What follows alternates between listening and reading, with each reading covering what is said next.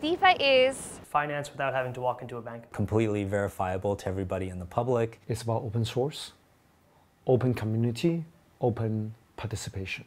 An open financial system means that you will be more free. I think DeFi is trying to do with money what the internet did with information. It's really the best way for us to take control of our money. What DeFi really is a way to enable the same types of things that we do today without relying on a bank or relying on a fund manager or some central party which you have to trust implicitly.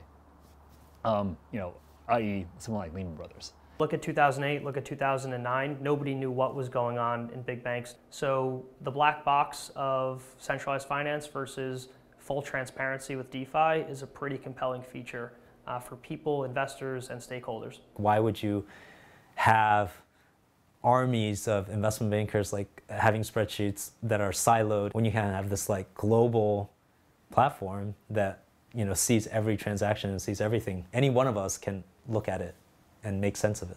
The decentralized finance products make a lot of sense in the sense that they are regulatory arbitrage at the end of the day, just like Bitcoin was. Regulatory arbitrage is a very successful move in history. It's pulled in a lot of very bright minds, and it's become a rallying flag for a lot of companies doing a lot of very innovative stuff.